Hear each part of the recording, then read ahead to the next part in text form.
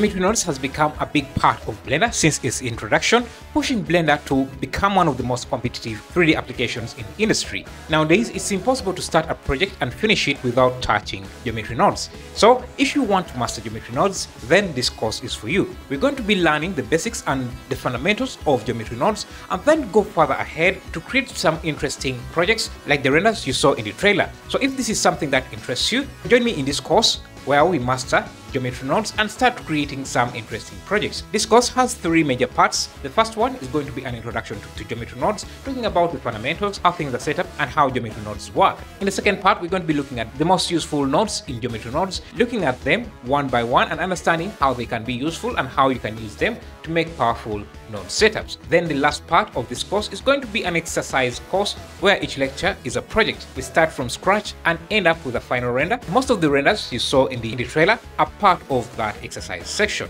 Right now there are about 10 lectures, each just looking at creating a different effect so that we can practice and put the knowledge we have learned in the different parts of the course into action. Basically learning while doing. If this is something that interests you, then join me in this course and let's take a leap into Geometry Nodes.